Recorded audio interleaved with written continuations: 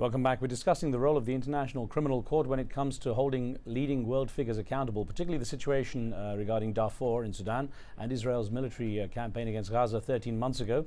The court's chief prosecutor, Luis Moreno Ocampo, is with me taking your questions and mine. And Sophia in the UK just before was asking, she made a comparison between the camps in Sudan and Gaza as a sort of enclosed area as well.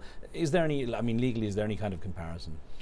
My third problem is, in Darfur, I had jurisdiction because the Security Council requests my intervention. Security Council can do it because it's the leader of the UN system.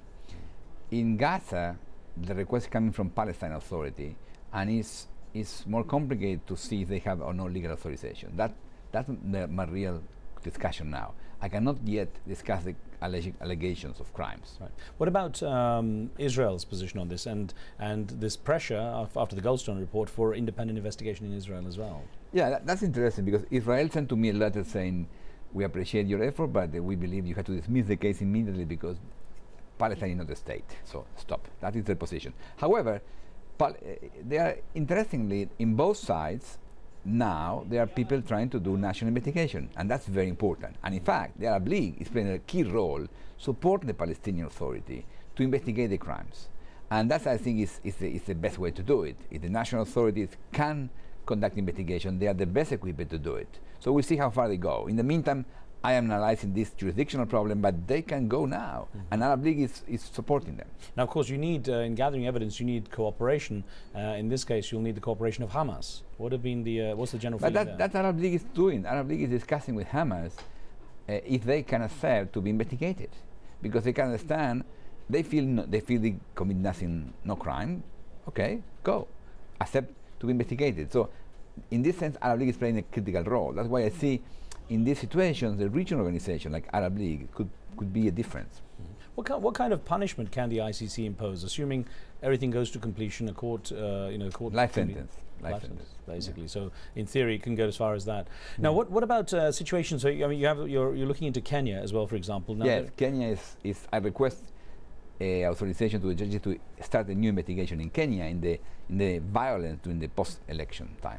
But the thing is that a lot of people fear that that there may be repercussions if they submit any evidence. There's the fear that whistleblowers have. How do you cope with that? How do you make sure that the ICC can accumulate the kind of evidence, gather the kind of evidence it needs when you have the situation on the ground where just getting people to come forward might be hard? That's similar to Darfur. We never went to Darfur. We collect witnesses around the world. So we can collect witnesses who are not exposed. So that's our expertise. We manage to collect evidence without exposing the witness. That's key. We've got Tariq on the line from Washington, D.C. Tariq, what would you like to add? Hi. I wanted to ask a question to Mr. Ocampo about jurisdiction. This is in relation to the Israel-Palestine question that came up earlier. I was curious, under the Uniting for Peace procedure in the UN, I know that the UN member states can take action without approval of the Security Council. Can the same procedure be used to give you jurisdiction to prosecute war crimes, crimes against humanity, genocide, etc.?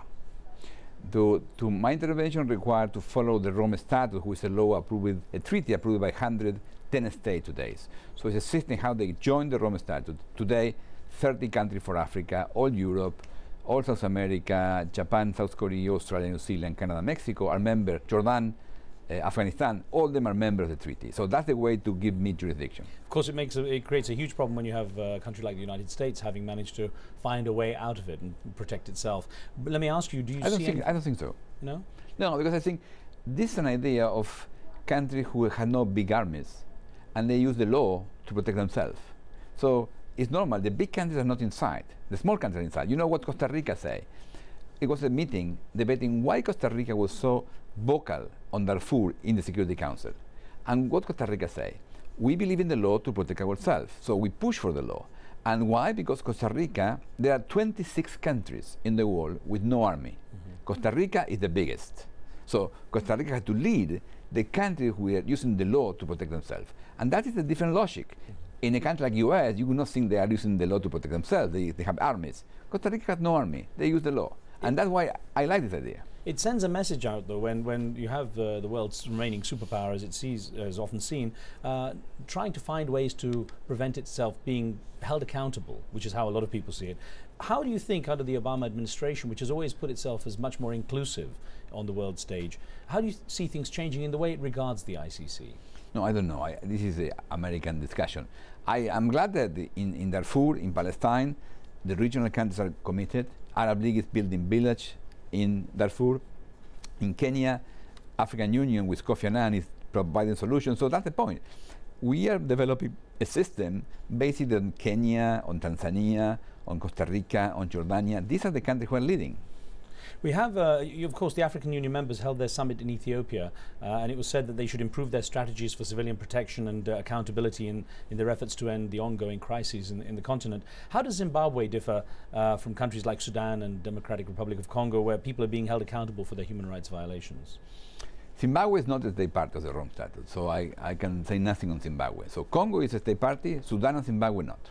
Now, at the moment, the ICC has jurisdiction over acts of genocide, war crimes, human rights violations, and I gather it's currently trying to find ways to process a definition for acts of aggression.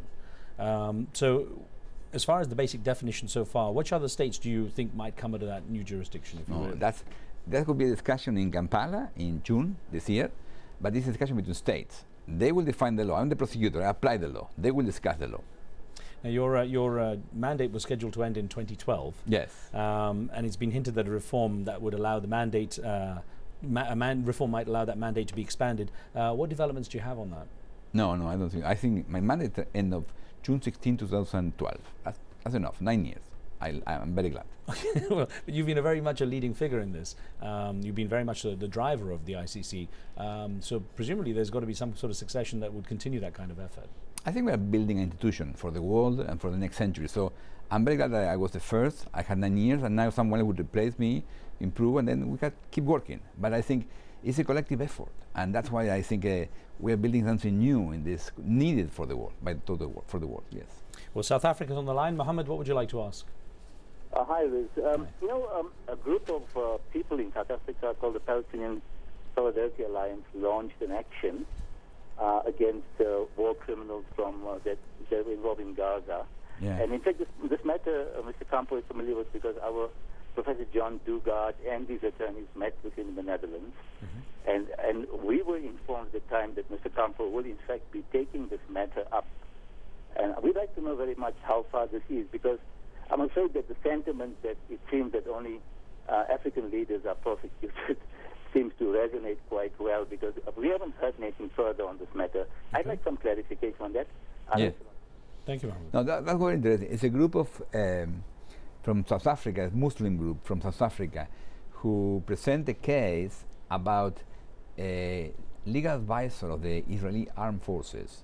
The peculiarity is this person is South African nationality, and that could provide to me jurisdiction, because I can prosecute cases in the territory or by nationality parties.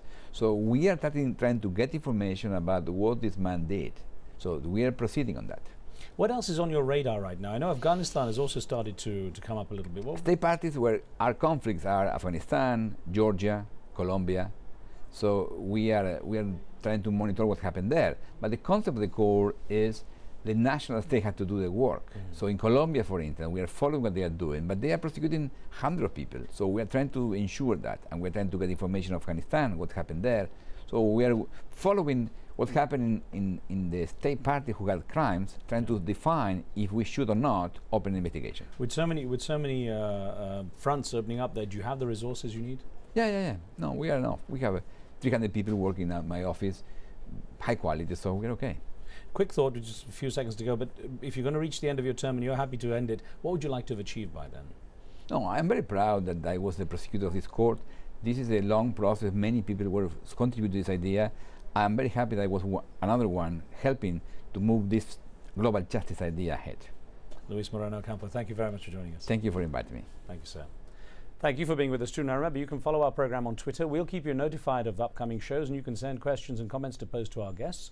On the next show, talking to the Taliban. As the United States looks to change its strategy in Afghanistan, could its approach to the Taliban also take a new and controversial direction? Be sure to tune in for that. From me and the team, we'll see you next time.